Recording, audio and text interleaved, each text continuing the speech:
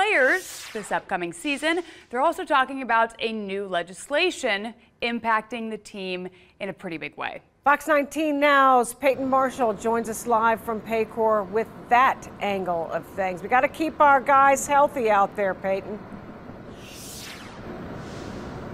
Good morning, you guys. Yes, we do got to keep them healthy. And you know what? This legislation, it is a big topic of conversation. But before I really break it down for you guys, I think it is crucial to note that nearly $1 million, I should say taxpayer dollars, just went into building a new turf here inside Paycor Stadium. Now, this is not only for the Bengals players, also used to attract the World Cup.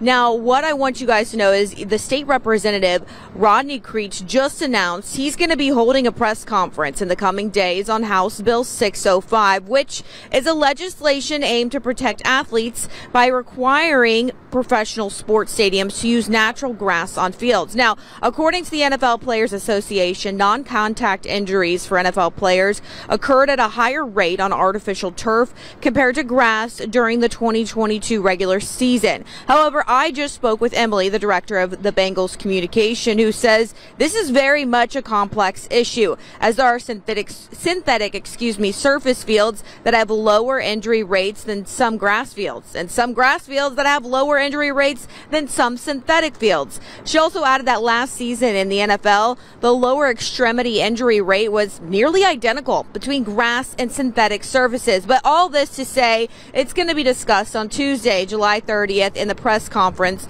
with State Representative Rodney Creech and the NFL Players Association. That presser will kick off at 10:30. Now, whether it is grass, synthetic, or hybrid fields, Emily really reinstated that the NFL is committed to ensuring practice and playing surfaces really are as safe as possible. Again, very much a complex issue, and all these aspects will be discussed during that presser. Again, that's going to be next week, so we're going to keep you guys posted both on air and online. But reporting live outside of Paycor Stadium, I'm Peyton Marshall for Fox 19 Now.